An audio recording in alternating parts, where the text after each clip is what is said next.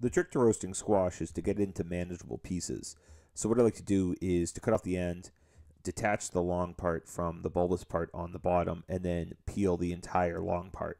It's just easier to do this way. So once I finish that, I then cut the bottom of the bulbous part and peel around that.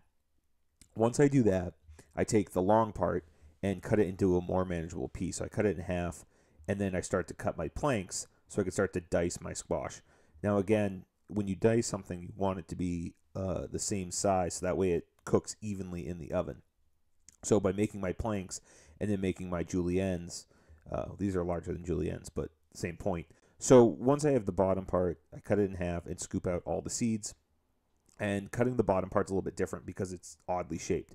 So what I do is I rotate it down the inside and cut from the inside out, so that way I can get squares and cut off the knobby ends, and then I just get all my squares all the way down.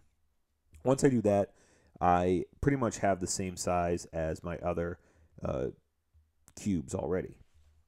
Then once everything's cut, I get them onto a sheet tray, and once they're onto the sheet tray, I add oil to them, season them with salt and pepper, and then I toss them quickly to roast. Now, you can roast these with your turkey, or you can roast them separately. If you're roasting them with your turkey, you'll do it at 325, and you'll roast them until they're tender. If you're doing them at a higher temperature, they will caramelize, so you just want to make sure that they don't burn, but you will see a little bit more drastic color change if you do like a 375, for example.